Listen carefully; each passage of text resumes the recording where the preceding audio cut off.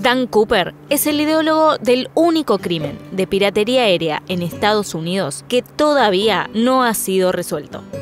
Luego de 45 años de investigación, el misterio aún continúa.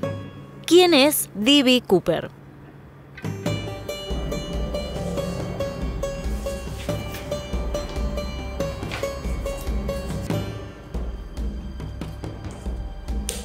El 24 de noviembre de 1971, un hombre haciéndose llamar Dan Cooper compró un boleto de avión para ir desde Portland hasta Seattle. A las 14:50 horas el vuelo despegó y tan solo un rato después, Cooper le entregó una nota a Florence Schaffner, una asistente de vuelo.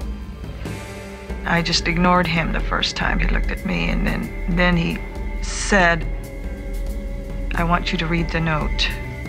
It was printed. I have a bomb in my briefcase. I want you to sit beside me.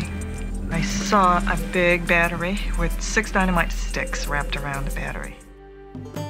Cuando Florence se sentó junto a Cooper, él le exigió 4 paracaídas y $200.000 en billetes de 20.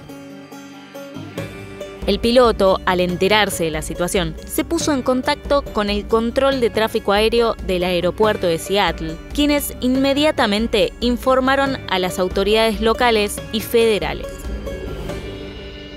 La aeronave estuvo aproximadamente 2 horas sobrevolando el norte de esta ciudad, mientras se intentaba conseguir lo solicitado por Cooper. Luego de que el FBI lograra obtener el dinero y los paracaídas, notificaron a la tripulación. Esta aterrizó a las 17:39 horas en el aeropuerto de Seattle. Allí concretaron la entrega y Cooper, a cambio, liberó a todos los pasajeros que iban en el avión y a algunos miembros de la tripulación.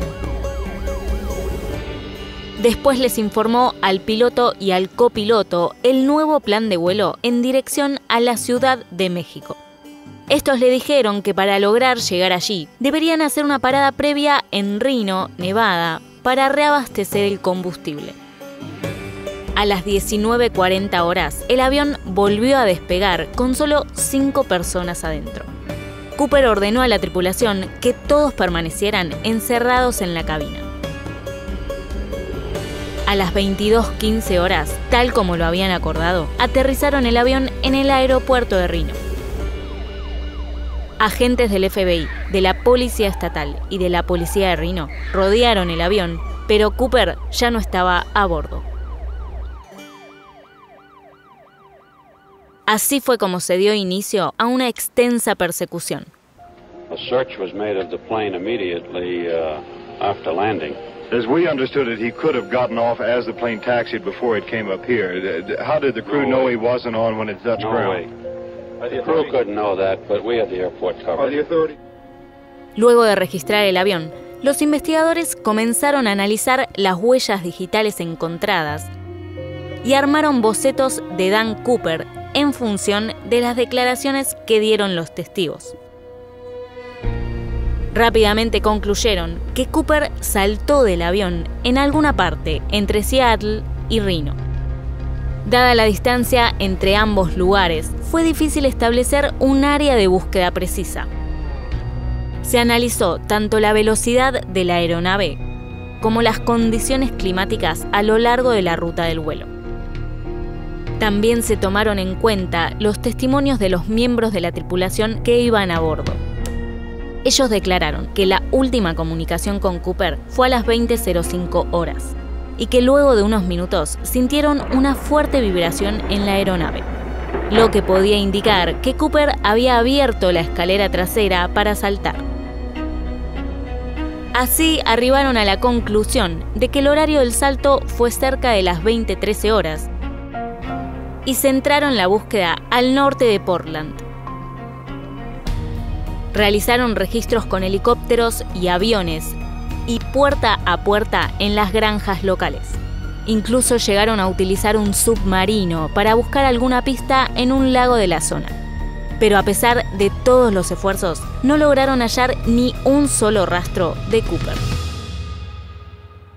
Aunque la información obtenida fue bastante escasa, el FBI llegó a considerar varios sospechosos de ser Dan Cooper.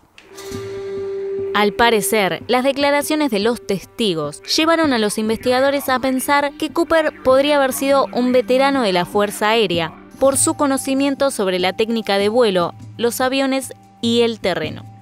A partir de este dato comenzaron a surgir algunos nombres. El primero fue el de Richard McCoy, un veterano del ejército que se desempeñó como piloto. Además, era paracaidista. El 7 de abril de 1972, McCoy secuestró un vuelo en Denver, Colorado, exigiendo 4 paracaídas y $500.000, diciendo que tenía un explosivo. Luego de que le entregaran lo solicitado en el Aeropuerto Internacional de San Francisco, ordenó que el avión despegara nuevamente y un rato después se lanzó en paracaídas. Fue arrestado 2 días después y recibió una sentencia de 45 años de prisión. La clara similitud entre los secuestros lo colocó como un sospechoso de este caso. Sin embargo, el FBI más tarde descartó esta posibilidad. It couldn't have been McCoy. McCoy doesn't fit the physical characteristics of Cooper. None of them, except that he's male. So you put all that together and I say to myself, I don't think it's McCoy. El segundo de ellos fue Robert Rackstraw, un piloto retirado con entrenamiento en paracaidismo que sirvió en el ejército durante la Guerra de Vietnam. Robert, además, tenía antecedentes penales. Había sido echado del ejército 5 meses antes del secuestro de D.B. Cooper, lo que podría considerarse un motivo para llevar adelante el crimen. Su hermana, Linda Loduca, piensa que esta versión puede no estar tan errada. He would have planned this out and done it just out of anger at the military and everyone around him. I think there's a very strong possibility he's D.B. Cooper. A pesar de esto, el FBI lo quitó de la lista de sospechosos debido a que en 1971 Robert tenía tan solo 28 años y los testigos coincidieron en que Dan Cooper parecía tener más de 40. Además, no encontraron ninguna evidencia directa que lo conectara con este caso. Ante la falta de indicios, los investigadores decidieron encaminar la búsqueda hacia otro lado, poniendo el foco en el dinero del rescate. El FBI distribuyó a instituciones financieras y al público en general listas con los números de serie de los billetes que le fueron dados a Cooper. Pero nada se supo de este dinero hasta febrero de 1980, cuando un niño de 8 años llamado Brian Ingram encontró 3 paquetes llenos de billetes en una playa del río Columbia, ubicada al norte de Portland. En total eran $5.880. Aunque los billetes ya estaban bastante deteriorados, el FBI pudo confirmar que era una parte del dinero que se le había dado a Cooper. Recién en 1995 pudieron encontrar una posible explicación a este hallazgo con la aparición de un tercer sospechoso. Se trató de Dwayne Weber, otro veterano del ejército. Su viuda declaró que antes de morir, en 1995, Dwayne le confesó que él era Dan Cooper. En su testimonio, recordó un viaje que hicieron en 1979, en el que fueron a Tina Bar, la playa del río Columbia. Allí, Dwayne habría dado un paseo a solas. 4 meses más tarde, Brian Ingram descubrió el efectivo que le fue dado a Cooper en ese mismo lugar. Aún con estas coincidencias, el FBI descartó a Weber en 1998 porque sus huellas dactilares no coincidían con las encontradas en el avión. Y a pesar de que el dinero fue un hallazgo importante para la investigación, no ayudó a esclarecer el caso. Por el contrario, generó más dudas en torno a si el lugar registrado por las autoridades fue el correcto y sobre cómo llegaron allí esos paquetes. Pero la lista de sospechosos siguió extendiéndose con el correr de los años. Otro nombre considerado fue el de Kenneth Peter Christiansen, quien se había entrenado como paracaidista en el ejército. Tenía 45 años en el momento del secuestro del avión. Falleció de cáncer en 1994, pero fue colocado como sospechoso por su hermano, que dijo que después de la muerte de Kenneth, descubrió que este tenía $200.000 en sus cuentas bancarias y que había comprado una casa en efectivo tan solo unos meses después del secuestro del avión en 1971. Esta teoría cobró lugar porque fue incluida en una serie de History Channel. Y además el detective Skip Porteous escribió un libro dando argumentos de que Christiansen era efectivamente Dan Cooper. Aunque finalmente el FBI sostuvo que no hay razones para considerarlo como un sospechoso principal del caso.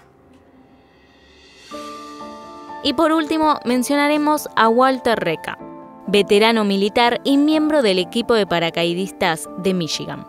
Su amigo Carl Loring fue quien lo colocó como sospechoso, dado que contó una conversación que tuvo con Reca en la que le confesaba que él era Dan Cooper y lo autorizaba a contar su historia luego de su muerte.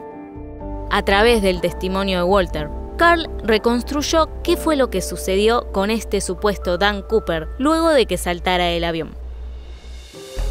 Este habría aterrizado cerca de Cle Elum en Washington, y luego se habría acercado a un café, donde mantuvo una conversación con Jeff Osadich.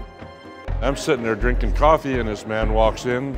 He's soaking wet, got black slick back hair, a black suit, white shirt, no tie, black pants, just a whole suit. And he comes up to me and he says, "Kid," he says, "where am I?" I said, "Well, you're about 4 miles east of Cle Elum. If I make a phone call," he says, "could you give this friend of mine directions how to get here to pick me up?" I said, "Sure, no problem." Pese al detallado testimonio de Reca, los investigadores observaron que el punto donde dice haber caído está bastante más al este y al norte del lugar que señalan los expertos que analizaron la ruta de vuelo y el momento del salto. Además, no encontraron ninguna otra prueba que lo vincule al caso. Por eso se comenzaron a analizar otras posibilidades de lo que pudo haber pasado con este misterioso hombre. Una fuerte hipótesis del FBI apunta a que Cooper no sobrevivió al salto en paracaídas debido a que no contaba con un equipo adecuado y las condiciones climáticas eran desfavorables. When you look at everything, the totality of it, I think you come to the conclusion that he probably did pass away from the jump itself or trying to get out with the money under the conditions, probably injured and lost his life that night. Aunque claro, tampoco pueden asegurarlo debido a que no han encontrado el cuerpo. En 2016, luego de varios años de esta intensa investigación, decidieron cerrar el caso para enfocarse en otras prioridades. Así que por el momento parece que la pregunta va a seguir pendiente de respuesta. ¿Quién es D.B. Cooper? ¿Sobrevivió y logró burlar a las autoridades? ¿O murió esa misma noche? Déjanos tu comentario. Ahora puedes ser miembro de Anomalías. Con un aporte mensual vas a poder apoyar nuestro canal y podrás elegir los casos a investigar y espiar el detrás de escena mientras investigamos, grabamos y editamos los videos.